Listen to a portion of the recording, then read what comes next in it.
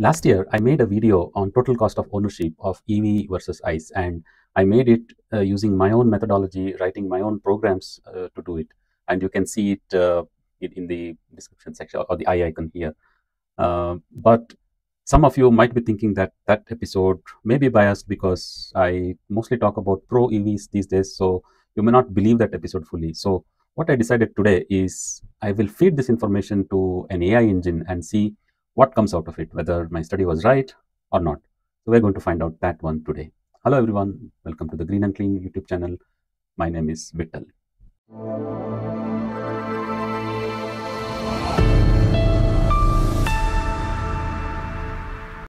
Most of the episodes I shoot inside my car, but today I chose to shoot it inside the work pod in my home. So this is a nice little work pod, so it can expand, it can retract, etc., etc. And I'll try to put a link where you can find this work pod. This is not sponsored by them. I'm just mentioning it while I shoot this video. Also, a kind reminder to check some of the videos that I've made in this channel previously. So there's going to be some interesting content that you might not find elsewhere in YouTube. So have a look at these videos, and if you like, please like the videos, subscribe to the channel, and press the bell icon. For today's episode, I'll be using Perplexity AI for this study. Perplexity is one of the best, if not the best, AI engine out there, but you can try this in any other AI engines of your choice. I will also paste the prompts that I'll be using in the description section, but let me just read out today's prompt. There'll be two prompts, one for the petrol car use case and the other for the EV car use case. I'll read out the prompt for the petrol car use case. It's like this. I have bought a petrol car worth rupees 15 lakhs. It gives me a mileage of 15 kilometers per liter, although I doubt that you can get an average 15 kilometers per liter with any petrol car. It will be slightly less than this, but I'll just consider 15 kilometers per liter as an average. The cost of petrol is rupees 102 per liter. The annual maintenance cost of the car is rupees 7,000. My daily running is 50 kilometers. Once a month, I do long trips of about 600 kilometers. Consider insurance cost as per the market trends in India. Consider an inflation rate of 5%. And I've asked TCO in two categories. What will be the TCO of my car for the next 10 years without considering the resale value of the car? And the next part is what will be the TCO of my car for the next 10 years with the resale of the car?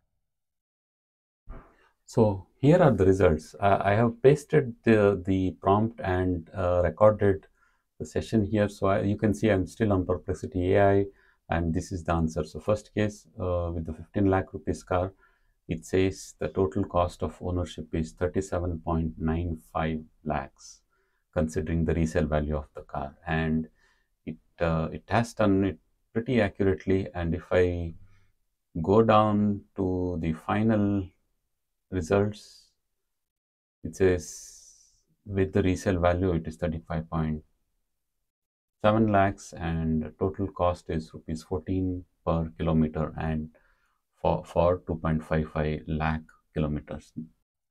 Now the prompt for the EV car. I have bought an EV car worth rupees 20 lakhs. So I'm considering an EV which is 5 lakh more than the petrol car for the same segment and round about the same size, etc., etc. So people say that EV cars are expensive, so I'm just putting 5 lakh rupees more for an EV car, even though this gap is narrowing and someday in the future both petrol and EV cars will have a price parity. But for this case, considering the cost of the EV car at rupees 20 lakhs, it gives me a mileage of 6 kilometers per kilowatt hour. Although the mileage is slightly more than 6, it changes, it varies between 6 to 8 kilometers, but I will take a lower band of 6 kilometers per kilowatt hour. And the next is I have installed a solar power plant of 3 kilowatt and use electricity to charge the car. Those who are staying in independent houses, the private houses in India can easily do this. So that's the third point. And the next point is annual maintenance cost is rupees 4,000. My daily running is the same 50 kilometers, and once a month I do long trips of about 600 kilometers where I use public charging costing rupees 2.5 per kilometer. So this is a realistic figure. When you use public charging in the EV, you get around 2.5 rupees per kilometer. Sometimes it's 3 if it's really expensive, but I'll consider it as 2.5. Consider an insurance cost as per the market trends in India. Consider an inflation rate of 5%. And two sections of TCO. What will be the TCO of my car for the next 10 years without the resale value of the car, and what will be the TCO of my car for the next 10 years with the resale value of the car. And then I pasted the EV car use case, what I explained just now, and you can see the cost here. It is 16.68 lakhs for EV cars TCOs. So whatever I said in my episode last year, the AI engines are more or less telling the same thing. It is phenomenally less to have it's a phenomenally less TCO for an EV car with the solar charging. And then what I did is, what if I don't have means to install solar panels, and what will be the cost in that case? So in this case, the user is charging using the electricity boards, and the home charging cost is slightly more, but even with that, the TCO is 18.18 lakhs, still much less than the petrol car. And then I went one step ahead and I told, what if I use public charging fully? I have no home charging. Then it calculated the cost with the public charging. So the public charging cost will be around 8 lakhs for this entire duration, and the total TCO is around 21.24 lakhs, still way less than the 35 and 37 lakhs that you saw for the petrol cars. And I went ahead and asked it, can you give me a side-by-side comparison of two cases? So it gave a good tabular form like this. So you can see, you can pause and see on your screen here, the TCO with the resale value is 16.68 lakhs with solar and public charging, and then only public charging it is 21.24 lakhs.